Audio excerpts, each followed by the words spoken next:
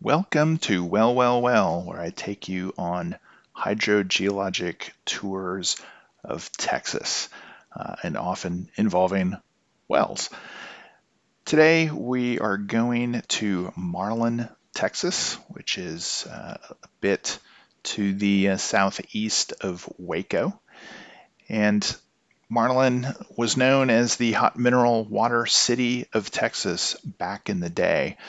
So the city of Marlin in 1891 issued bonds for $25,000 to drill a well to get an artesian flowing water supply well for the community.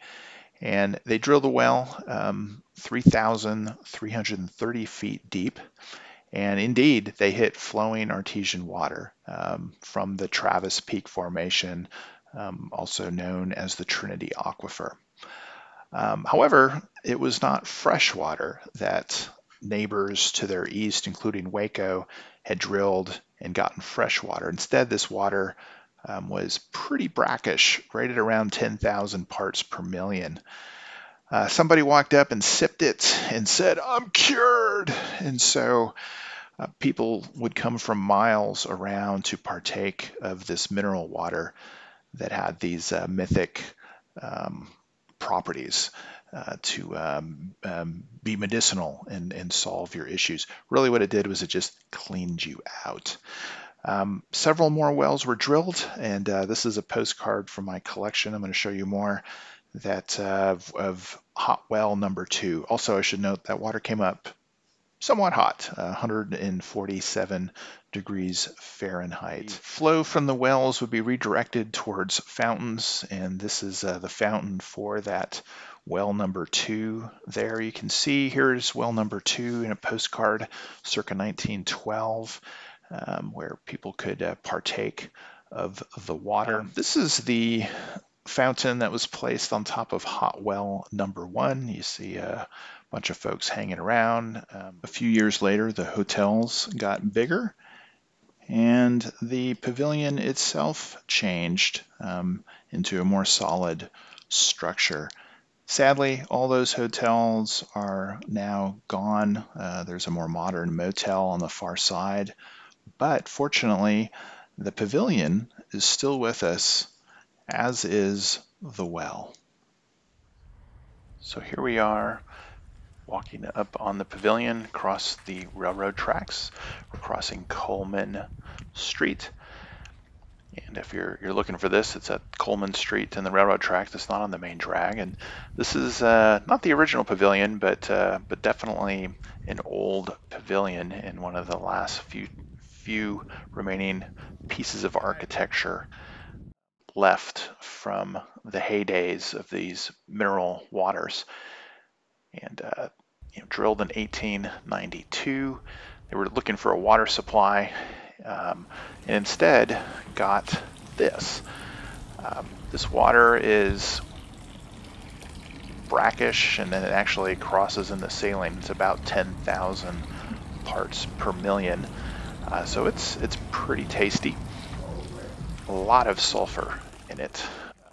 About half of the total dissolved solids is sulfur, and this historic fountain here connects back to a well. And nearby there's some murals, commemorating the fountain. There it is, the Fountain of Youth. This was a big resort that people came to drink this water and cure their ailments, although really all it did was give you the green apple trots. A number of hotels were built in the area. Most of them sadly are gone, but this Hilton hotel is still there. It's for the most part abandoned, but there's some scaffolding on it, suggesting that someone is fixing it up. There's also a historic marker here. There was a tunnel that went underneath the street to the sanitarium across the street, which is now gone. Beautiful building, sadly burned down in the 90s. But people in the hotel could then go over there. Not mentioned here was that Hilton actually wound up selling this hotel and his other hotels, hit hard by the Depression. Around the corner, there's an old theater as well as a museum that was sadly closed when we visited. And I am always game for a creepy mannequin. They're taking tickets, always waiting for you. So inside the well house, which you can see is in pretty poor shape, is the original well with a concrete cover. There's some modern plumbing that hooks it up to the fountain we saw earlier, and then also plumbs into a sink just on the outside wall to the right. You can just see all the minerals crusted up on this thing. Just super cool that this is still here and available for people to visit.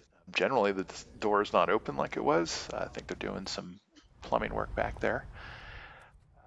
Here's kind of the original plaque, how many gallons it was flowing, drilled in 1893, 3,350 feet deep, 147 degrees Fahrenheit. And here are the one of the early analyses of the chemistry. These faucets are a little crusty and corroded. They probably have to be changed from time to time. This particular faucet is going into a clear glass, and the locals know that if you expose clear glass to this water for a period of time, it will actually discolor it from all the dissolved solids that are in this water.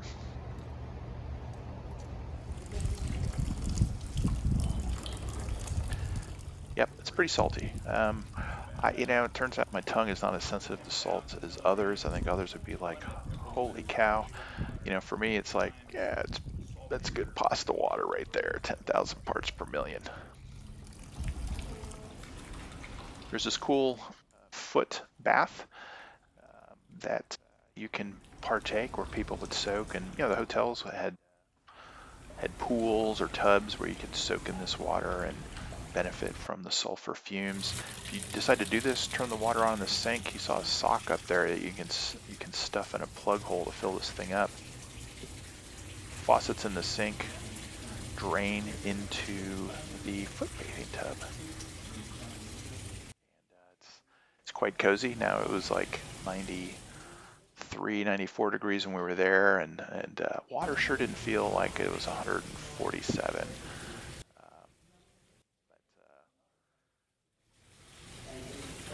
Not exactly the best day to be soaking your feet in warm water, but still a lot of fun to partake in some hydrogeologic history and smell that sulfur, enjoying a artesian flowing well. That was such an important part of the state's history way back when. So cool.